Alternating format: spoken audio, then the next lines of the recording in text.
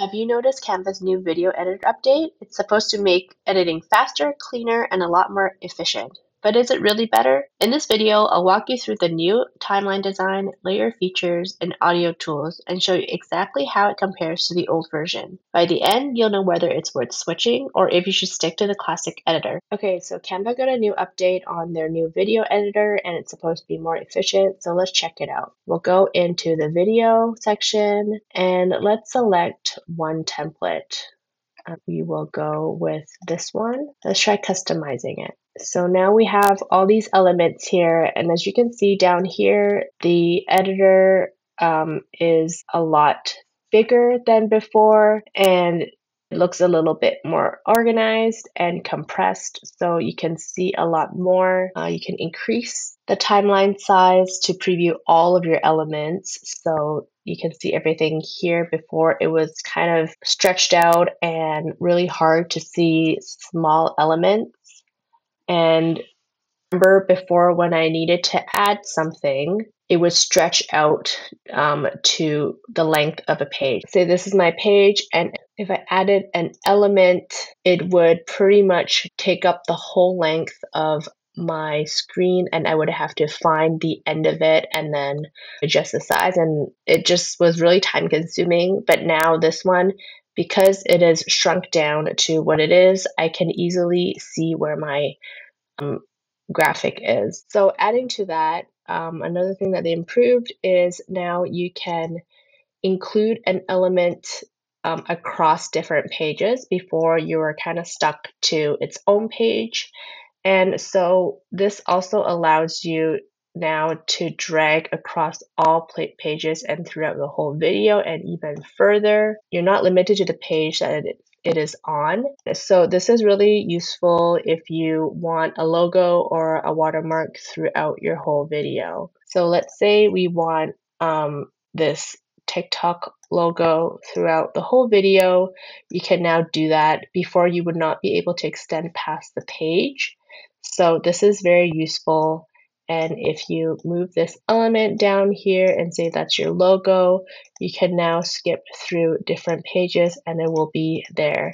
Before, you would have to duplicate the same position for each page, and that is very time consuming. And now with the new timeline, you can do a lot more precise adjustments.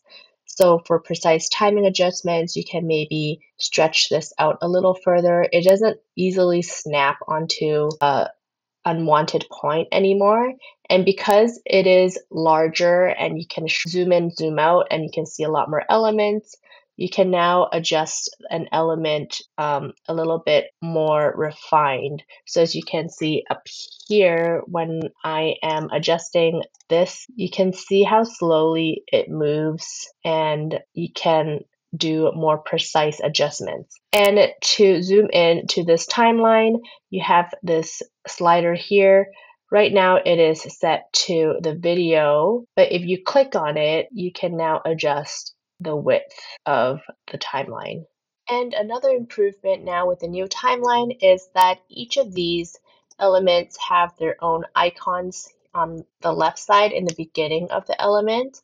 Before, if it was super long, it would just be centered in the middle, and you would kind of have to search and scroll through the timeline to see what that element is. Now everything is on the left-hand side, and you can easily tell if it's a text, if it's a shape, or an image. So this makes editing a lot more efficient and easier. And this new editor also have new improved audio settings. So for the editing, now it's a smoother experience moving these audio files around.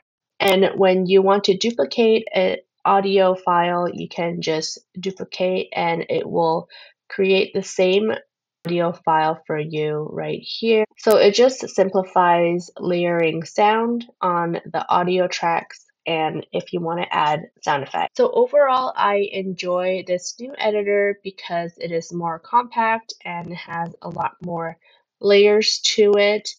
It does feel a lot more faster than the old ones where it is really hard to move things around and it gets a bit laggy. And now I can also stretch a lot of things throughout the video, so that is very helpful. I'm not only limited to the page itself, but now I can layer a whole bunch of elements on top of it. And for those of you who do not like the new editor, I have a trick for you to turn this back into the old editor, and this is how you do it. So you simply go to your profile down here, and then go into settings, and then scroll to the very bottom, and this is where you find the video editing section. And you can toggle this left or right to enable the new multi-track editor. I hope this video helped you in deciding if you want to use new editor or not, and I will see you in the next video. Bye!